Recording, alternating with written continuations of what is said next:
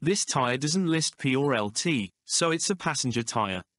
The 255 indicates that the width of the tire is 255 mm or 10 inches wide. Next, we have the aspect ratio. The 45 in this case means that the sidewall height is 45% of the section width. To calculate the sidewall height, we multiply 255 mm by 0.45, which equals 114.8 mm or about 4.5 inches. The R stands for radial construction, indicating it's built with modern technology. Finally, the last number 20 refers to the wheel size, which is 508 mm or 20 inches. Now that we've got the width, sidewall size, and wheel size, we can take all that together to get the height of the tire.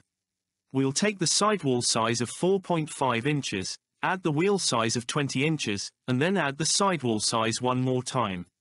This gives us a total height of 29 inches. Lastly, the size 255/45 R20 is equivalent to 29.0 x 10.0 R20 in inches. Based on our observation, the 255/45 R20 tire size is ideal for sporty sedans and crossovers, offering a perfect blend of performance and comfort. Its wider section enhances traction and cornering stability, while the lower profile provides a responsive driving experience. This tire is tailored for those who appreciate a dynamic ride without compromising on comfort.